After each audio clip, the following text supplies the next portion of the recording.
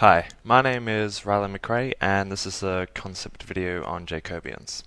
So Jacobians give us a powerful method of analyzing the position, velocity and accelerations of 4-bar linkages. So we can use the principle of Jacobians and apply it to this situation here, which is taken as question 3.5 from your unit reader. So in this situation you have a link like this, a mechanism like this, where you have an angular velocity of 1 radian per second of link 2 in regards to link 1. The angle here will be 30 degrees, and the distance between point A and point B in the x direction is going to be 3 inches. So using this information we can take the vectors from that and we can apply our Jacobians to find the velocities and accelerations at each point. So to start with, we want to define our vectors. So we can take this one here as one large vector, call that R3. We can take the x direction as our R1, and we can take the y direction as our R2. And it doesn't really matter which direction we put these vectors in as long as we remain consistent and define the angles properly. So each of their angles will be taken from, the horizontal and from the base of the vector. So our angle for R3 will be theta 3 here, our angle for R2 will be theta 2 here, and our angle for R1 would be 0. So we can use this situation here to calculate the positions first of all. The positional attributes. So we've given our R1 already as 3 inches, and because of the fact that our theta 3 is 30 degrees, we can calculate everything else with just basic right angle triangle equations. So cos 30 will be R1 on R3, so it'll be 3 on cos 30, which gives us 3.464 inches. So that'll be our R3. We can also calculate our R2 in the same way, and just going straight to the answer there, that'll be 1.732 inches. So we have all the positions of these, and we can calculate, we can see from the geometry here, theta 2 is going to be straight up. It's 90 degrees, and our theta 3, of course, is given as 30 degrees. And now we also want to convert our angular velocity given here, which, in full notation, is going to be the angular velocity of link 2 with respect to link 1. And because it's gone in the counterclockwise direction, that will be positive 1 radian per second. So converting that into either, one of these angles here, we can see that this link is going to be it's going to remain straight.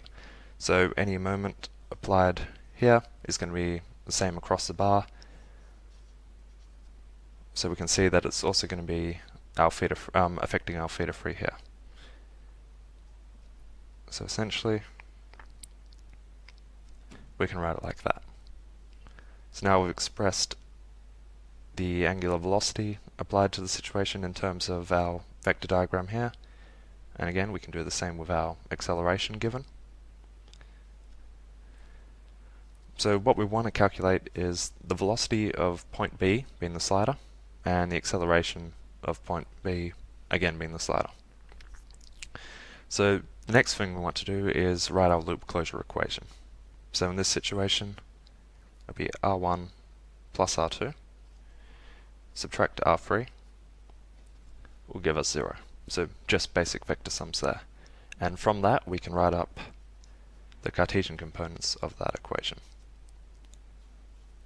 So in our x direction, R1 cos theta 1, R2 cos theta 2, subtract R3 cos theta 3.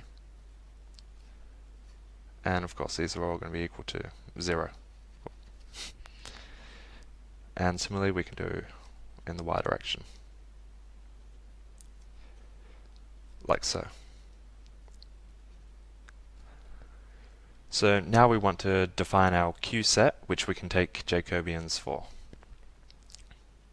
So in choosing our Q set, and we want to remain consistent with our Q set as we go, we're going to choose the three variables that are going to be changing from here. So in this situation, our R1 is going to vary as the slider moves back and forth.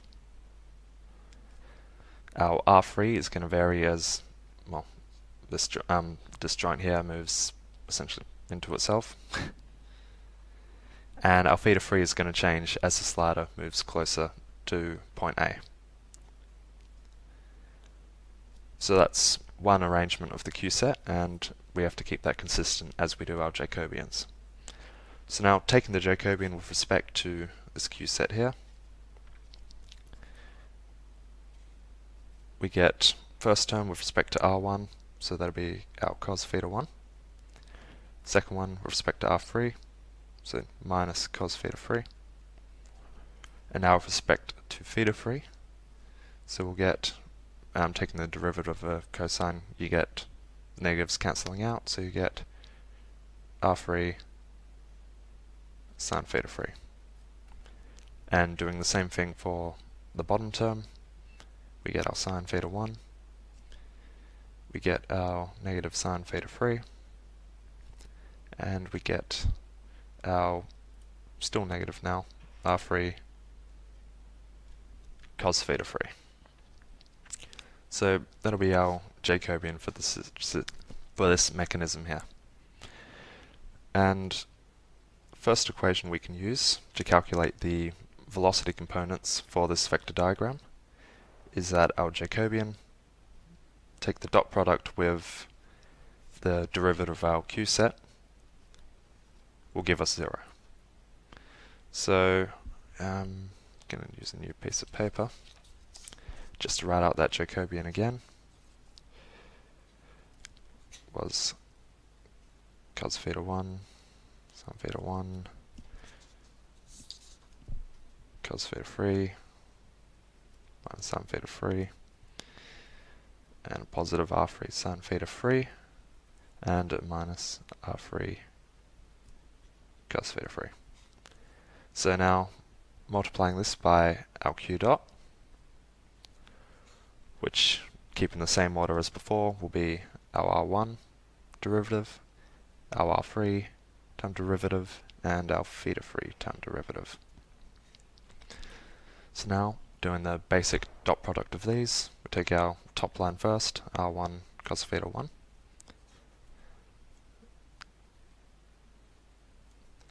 Our second line, R3, and our cos theta 3. And our third line, R3, angular velocity of link 3, and our sine theta 3. And of course, these are all going to be equal to 0. And now we can do the same for the bottom line. Sine theta 1, subtract R3 sine theta 3. Now subtract R3 theta 3 cos theta 3. Oh, sorry, theta dot 3 there. So now we can apply the angles that are remaining constant. So in this situation, our theta 1 is going to be equal to 0, and our theta 2 will be equal to 90 degrees, although we don't have any theta 2 here. So cos 0 is going to be 1, and sine theta 1 is going to be 0. So we can get rid of those terms. So now we've got our theta 3 dot, we've got our R3 and, well, theta 3. So the only information we're missing is our R3 dot and our R1 dot, or our derivatives of vector 1 and vector 3. So, so because we've only got one unknown in this equation here, we can just take the bottom line and then substitute it into the top line. Although, obviously, if you had two, you'd just have simultaneous equations, and you could solve that with a matrix or substitution, or whichever method you want to use. So, thankfully, it's simplified in this situation. So, we can rearrange this bottom equation here. So, it'll be R3 theta 3 dot cos theta 3 divided by negative sine theta 3 here. And putting values into that, sorry. Where did I put it? We'll get 3.464 times theta 3 dot of 1 radian per second times cos of theta 3 being 30 divided by negative sine 30. And that will give us minus 6 meters per second. So our 3 dot. Now we can substitute this into our top line of the matrix, R1 dot. So rearranging this one, give us R3 cos theta 3, subtract R3 beta 3 dot sine theta 3. And again, putting in our variables here, we'll get negative 6 times cos 30, 3.464 being our R3, 1 radian per second, sine 30, and we'll get negative 6.928 meters per second. And that is our R1 dot. So we've almost finished the velocity analysis here. This is going to apply to, I'll draw it again here, is going to apply to our R1 vector here.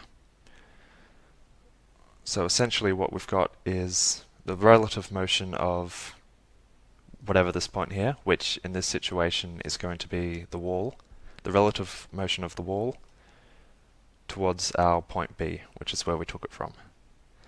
So essentially what we have here is the velocity of, I'll call it the wall, oh no, velocity of link 1 being the wall with respect to point 4 is 6.928.